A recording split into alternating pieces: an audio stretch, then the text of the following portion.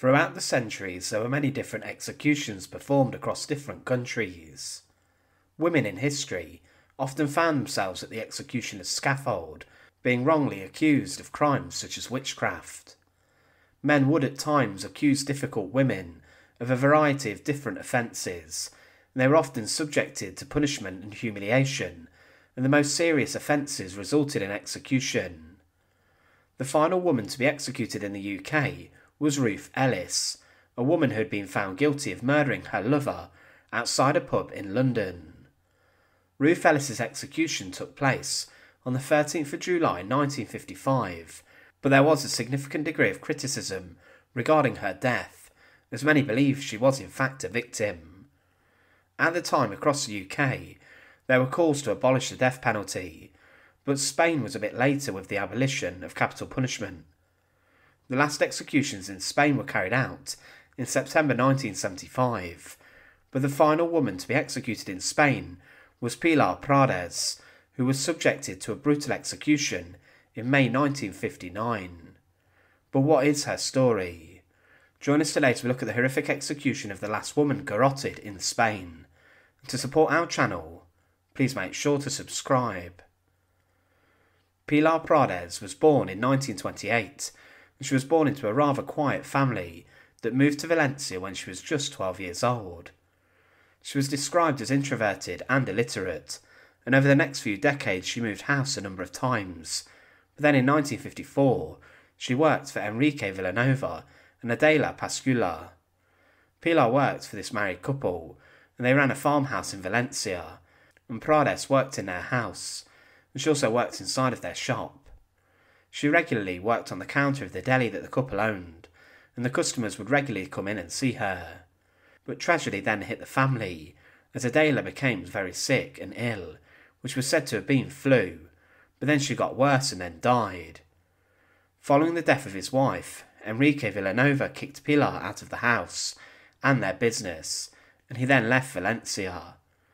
Pilar Prades was now out of work, and she then found it inside the house of a military doctor named Manuel Berenguer and his wife. She was recommended by the cook, but soon the cook became ill. She was taken to hospital and she did get better, but when the doctor's wife began to get ill too, doctors began to test for a trace of poison. They did find poison, and with this Pilar Prades fell under suspicion based on what had happened to her former mistress. A complaint was filed against her, and despite the fact Adela Pascual had been dead a while and buried, her body was exhumed, and it was then tested positive for arsenic, meaning that she had been poisoned, and it was this that probably killed her. The evidence was considered circumstantial at the time, as there was nothing concrete which could link her to the murder. But this wasn't needed, as Prades, during her arrest, went 36 hours without eating or sleeping, and then she confessed to the poisoning. This was very serious, and throughout history poisoning was dealt with very seriously by kings and queens, as Henry VIII would boil a cook alive for poisoning the household of Bishop John Fisher. But Pilar Prades would also be linked to the crime, as a flask of arsenic-based ant killer was found amongst her possessions, and this was deemed to have been the poison she used. She pleaded not guilty, but this was against the advice of her lawyers. The lawyers hoped she would escape the death penalty if she did plead guilty, but regardless, she was sentenced to death for murder. Pilar Prades was to experience a horrific execution method known as garrotting, which was common inside of Spain throughout the centuries. A garrote was a weapon which was usually a ligature or a chain, rope or wire, which was used to strangle someone. It was used in Spain heavily throughout the centuries to take the lives of condemned criminals, and there were some garrotting machines used which killed. These were when someone would be sat on a stool, with the garrote secured around their neck, and then after this they would be choked and killed. Some even had a blade which severed part of the spinal cord, and this was the fate that awaited Pilar Prades. But the executioner who was summoned to carry out her execution, Antonio Lopez Sierra, refused to do so, as he did not agree with executing a woman in this way. Her execution was scheduled for 6 o'clock in the morning on the 19th of May 1959, but 2 hours later she was executed by garrotting. The executioner had got drunk before, and he had to be dragged into the execution chamber to perform his job. Whilst here, Pilar had the life choked out of her by the garrote, and she was killed.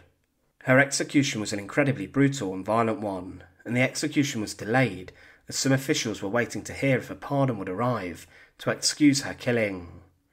The executioner would later say that what he'd done was worse than executing the over 100 men he had previously executed.